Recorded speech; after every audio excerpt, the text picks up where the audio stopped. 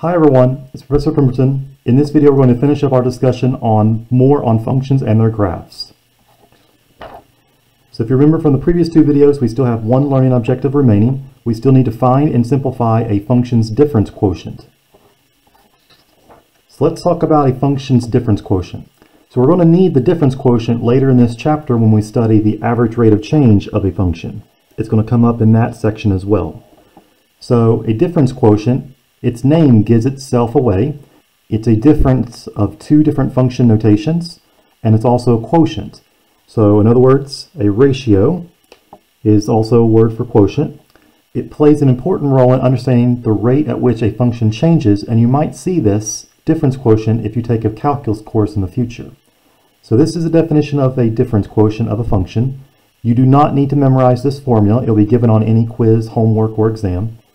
But the expression f of x plus h, subtract f of x, and that entire numerator is divided by h. This expression is called the difference quotient, and notice that your h cannot be 0 because we cannot divide by 0. It would be undefined. And this is called the difference quotient of the function f. So you're using function notation in the numerator. You are taking the input to be x plus h in your function f. You're finding out what this answer is. Then you're subtracting off what is the f of x, what is the original function. You find that answer, and then you divide everything by h at the end. So let's try example 9. We're going to find and simplify completely the difference quotient for a couple different functions. So number 1, let's find the difference quotient for f of x equals negative 3x plus 4. And so this is a linear function that we have seen before. So let's start with the formula for the difference quotient. You have f of x plus h in the numerator. So let's find out what that answer is first. So if you remember, a couple videos ago, we've actually found f of x plus h. So this is nothing but understanding function notation. You're taking all the x's from your function and replacing them with x plus h in parentheses. So it's negative 3 times x plus h in parentheses, then plus 4. So notice that you can distribute the negative 3 to both terms inside the parentheses, and you get negative 3x, subtract 3h, and then the 4's outside the parentheses. So this is the first part of the difference quotient. This is f of x plus h. Notice that it's not just f of x and then adding h at the end. It's not that. You have to replace all the x's with x plus h and then simplify. So now the next part of the difference quotient is take this answer we just came up with and subtract the original function. So f of x plus h, subtract f of x. So let's drop our answer that we had before, negative 3x minus 3h plus 4. Now be very careful here. There's a minus sign in front of the entire function. So if you replace f of x, make sure it goes in parentheses. So subtract negative 3x plus 4. And we have seen this before. If there's a negative sign in front of a parenthesis, you have to distribute to both terms and it will change the sign. So negative 3x, subtract 3h plus 4. Then you'll have plus 3x, subtract 4 for the numerator. So this is the entire numerator of the difference quotient. Now let's combine any like terms if there are any. Notice that there's a minus 3x plus 3x. Well, that's 0. And then you have 4, subtract 4, that's also 0. So there's only one term that is remaining, and notice that it is negative 3h, and it has an h in it. That's important. When you calculate the numerator of a difference quotient, all the terms must have a h in common, and this one just has an h. So now the last step of a difference quotient. We found out the numerator, f of x plus h, subtract f of x, and now we need to divide this answer by h. So negative 3h divided by h. Notice that this h that we had from the numerator is going to cancel out with the h in the denominator now. So the difference quotient is just negative 3. You would never think that the answer would just be a number from the difference quotient when you're involving functions, but it is, just negative 3. So let's try a different function now. Number 2. This time the function is going to be f of x equals negative 2x squared, subtract x plus 1. And so this is a quadratic function that we've seen before. So notice that quadratic functions have x to the second power. So let's approach this problem just like we did number 1. We're going to find out the difference quotient by going in steps. So let's find out what f of x plus h is first.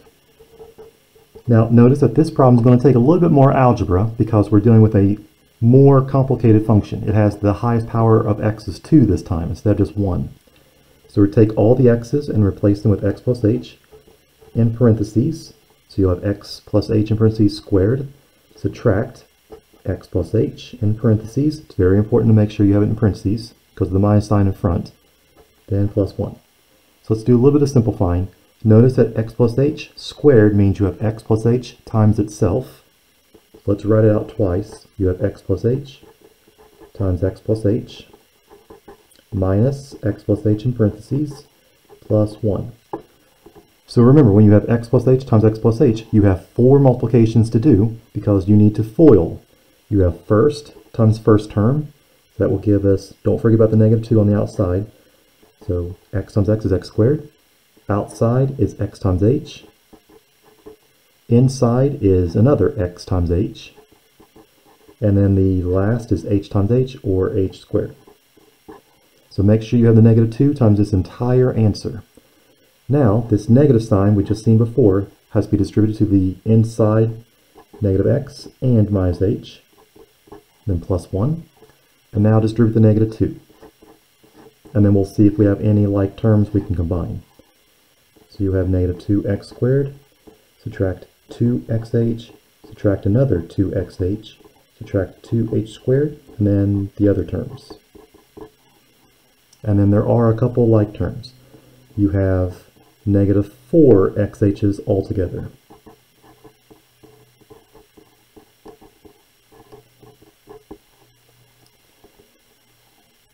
So it seems like we've done a lot of work, but we've only figured out just f of x plus h so far. And again, notice that f of x plus h doesn't mean you take the function and you add h to that function. It means you take all the x's and make them x plus h as your input, which is exactly what we got here. So now this next step, we need to take this answer, f of x plus h, and subtract the original function. So let's see what we get here. You have negative 2x squared, subtract 4xh minus 2h squared, subtract x, subtract h, plus 1. That's our answer from the f of x plus h part. Now subtract the original function. And we've seen before, the original function needs to go inside parentheses. So negative 2x squared minus x plus 1. And then the negative sign distributes to all 3 terms. So negative 2x squared, subtract 4xh, subtract 2h squared, subtract x, subtract h, plus 1, plus 2x squared, plus x, subtract 1. So it seems like we're getting more and more terms, but notice what happens just like in the last problem. There should be some terms that cancel out when you combine them. Negative 2x squared plus 2x squared. Well, that's 0. Minus x plus x. Those cancel out. Plus 1 minus 1 also cancel out. Now let's take a look. Every single term that's remaining that did not cancel out has an h in common. So you have a minus 4xh, a minus 2h squared, and there should be a minus h that's also lingering.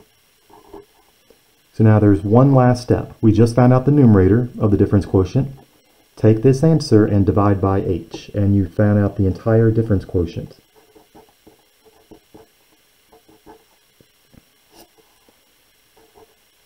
So we have negative 4xh, subtract 2h squared, subtract h, and this entire numerator is divided by h.